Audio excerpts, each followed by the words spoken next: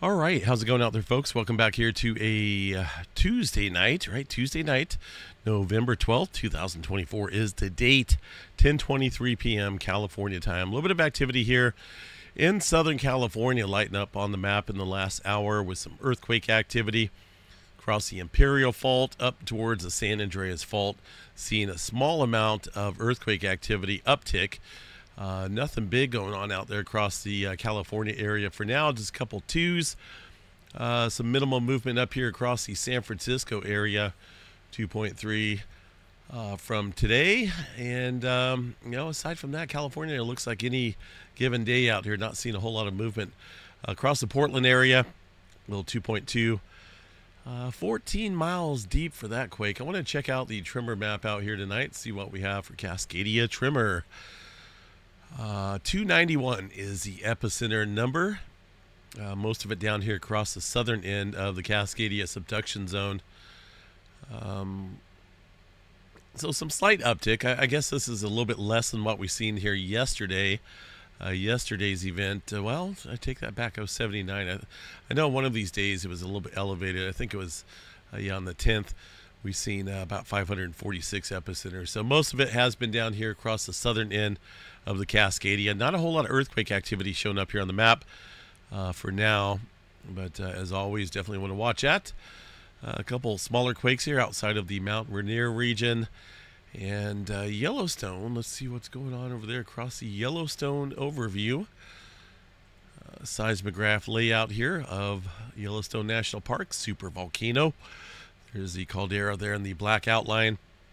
Not a whole lot at all going on out there across Yellowstone. A couple small, very small earthquakes there, but those are probably about 0.1, 0.2 in the magnitude level. Very small. The rest of the country out here, as you can see, fairly quiet. Haven't seen anything on the uptick since this morning's update. Off the coast here of Mexico, a little bit of movement stirring up here at the northern end of the Middle American Trench. Aside from that, let's see what we got here. Not a whole lot in the Gulf of Mexico. I'm not seeing a whole lot between that 5-pointer there in Mexico up towards the California area. It's fairly absent of movement for now. Let's see what else we got. A little bit more active out here across this area of the world with a trail of deep earthquakes here surrounding the, looks like the Papua New Guinea area. Got these rings raised off the globe there indicating some deep earthquakes. So we got them lined up here and also to the east here along the plate boundary. That leaves this zone right here in the middle, absent of earthquake activity. So I'm sure this is going to fill in overnight with this the way this movement's looking here on the map. Definitely want to watch that. The Papua New Guinea area should get a little bit of earthquake activity overnight here. We'll definitely watch for some further movement. 5-pointer, super deep activity up here across the go over here to the map and see where we're at. Outside of eastern Afghanistan, it looks like. 5.1, 137 miles deep for that super deep quake. Also another one back here across the Himalayas. So I'm starting to see a lot more deeper activity here on the globe than normal. And when that happens, normally we'll see a uptick in earthquake activity around the region. So as you can see, it's pretty much all over the place out here across this area of the world now. Even into the Japan area, seeing a lot of deeper movement. So things are probably going to get active out here real soon. Also across the Mediterranean, seeing their share of some deeper earthquake movements. South Sandwich Trench, 5.1 coming in a couple hours ago. Aside from that, movement there in Mexico and Middle America Trench. Aside from that 5-pointer, looks like some forest stirring up down there today in that region. Hawaii, let's go see what's going on out there on the Big Island. Getting that trail of earthquake activity leading off here towards the Loihi Seamount area again. Nothing major going on there, but I do want to double check the volcano maps here, see if anything has changed. Deformation data, is this back online yet? Let's take a look. It's not. I don't know what's going on, but every 24 hours or so we get this error reading And this whole thing is an error. It's not recording anything. If you look on the last 2 days, it's identical. Every single day looks like this, and that's a computer issue. And it's been down since over 30 days now, with no measurements going on there. So everything's offline. Even though we got data coming in, that's not accurate. There's been no ups or downs. No, it's just consistent data coming in. And with these amplitudes here at that small, we should see some wavy lines out there indicating inflation or deflation.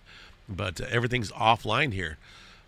So I'm not for sure when they're going to get that back up and running, because that's not accurate. Let's check out some seismograph stations out here, see if there's anything. Well, there's a tilt meter out here. Is this one up? Yeah, this one's online as well. There's a little bit of up and down. Look at these amplitudes over here, way higher than the other readings here. The other readings were like 0.02. These are 246. So this one's working. At least we have one tilt meter to look at. But as far as the summit goes, we have, no clue. Seismograph station here. Pretty quiet. Not seeing a whole lot of earthquake activity out at all. All right, let's get back here to the map. Alaska area. A couple smaller earthquakes up there, but really nothing of major interest for now. I mean, if you look on the model here, there's lots of earthquake activity for a 24-hour period, and half of that's some deeper movement quakes out here all over the place. So I have a feeling by morning time we'll probably be talking about some larger earthquake activity out here somewhere. The question is, where's it going to be? Nothing above 2.5 out here across the west coast. Pretty quiet. All microquake activity up and down the board there today. Space weather activity, as expected here, minimal at best.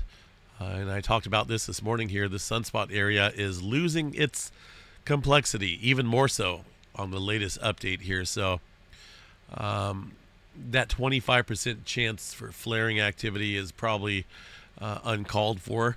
None of those sunspots there harbor any potential for anything stronger than maybe a upper C flare. But that's about it. So we got to watch the far side of the sun and see what's coming around the bend.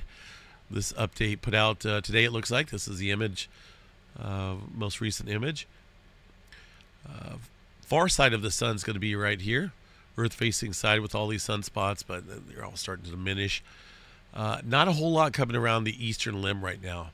So this area, all these areas will advance here across the eastern limb and be visible on the earth-facing side of the sun here in the coming, I don't know, maybe 5 days or so. This regional sunspot, but it looks like I'm not seeing a whole lot out there in the near term in terms of anything to watch for. Pretty quiet out there. There's a more active region out here on the western limb. That's off of sunspot, the sunspot group here. Barely see it, but I think this is the more complex region that's producing that brighter image there on the UV filter. So that's probably a possibility of seeing some stronger flaring from that region. But that's out of sight, out of mind. There's a couple of prominences out there. Really nothing major for now. Aurora activity, pretty quiet. Not a whole lot there in the Aurora department. And that is that. We'll have to wait and see if we get some newer sunspots coming around the bend. Not a whole lot of severe weather coming up right now. I think a lot of folks here are watching closely potential hurricane hitting the Florida area next week. Now, let's check out this latest model and see what the GFS model is showing. It's still showing a path here over Florida, but the thing I'm noticing compared to this morning's update is that they have this hurricane parked. We're traveling further west here across the Yucatan area of Mexico, which will basically, bring that strength of the hurricane down, and then brings it back over the Gulf of Mexico open waters. But by then, it should be a disorganized system, not super powerful, but man, there's quite a bit of rainfall associated with that tropical system. So either way, it looks like Florida's going to get hit. But then again, you got this position. Where's it going to be? If it doesn't go over land here, then we're talking about a stronger hurricane hitting the Florida area. Let's see what we got here from the National Hurricane Center with regards to this tropical formation here. We got a decent chance here of seeing that within the next 2 days, and even more so in the next 7 days, 80 and 90% chance. So things are going to start kicking up out here. Not a whole lot in terms of weather models right now. We would have to check out the Tropical Tidbits page here, and I believe it's going to be this one. So here's this. So, wow, look at the spaghetti models. It looks even more crazy than what it did last night and this morning here. It's just all over the place, right? And that's a lot of uncertainty on where this hurricane will venture off to next. It looks like it could wobble back and forth here, maybe going over to the Yucatan. And this is what I'm talking about. If it goes over this landmass, we're going to talk about it shredding and weakening substantially before moving off to the northeast. I think that'd be the best case for Florida. But if it stays open like this, over open water with minimal land hovering, so to speak, then that will remain a stronger hurricane, and that's something Florida will have to watch out for. These are just spaghetti models that different weather models are picking up on where this tropical system will head off to. We do know one thing: it's trending upwards in terms of the strength of the hurricane. Looks like one model here reaching the Category 4. Majority of them Category 3, Category 2. One model just showing a tropical storm, but I highly doubt that. It's going to be it's got a decent chance here for development. So we'll have to watch it, see where this leads to in the coming days, see what the weather models are going to pick up on here. Either way, I think it's going to hit Florida with quite a bit of rainfall. After that, looks like a big-time cool down there for a good portion of the country. These blue lines here indicating some cooler air coming down from the Canada area. And California, we're still waiting on a decent system out here. There's just been these little wimpy station or systems that come out and bring some heavier rainfall to the coastline in Oregon and Washington. But for the Sacramento Valley here, so far I've only picked up, I think, a quarter of an inch of rain from all of these systems here outside of Chico. So that is absolutely brutal. We need some systems out here across the West Coast that are going to bring us some decent rain and snow. And I don't see anything near term.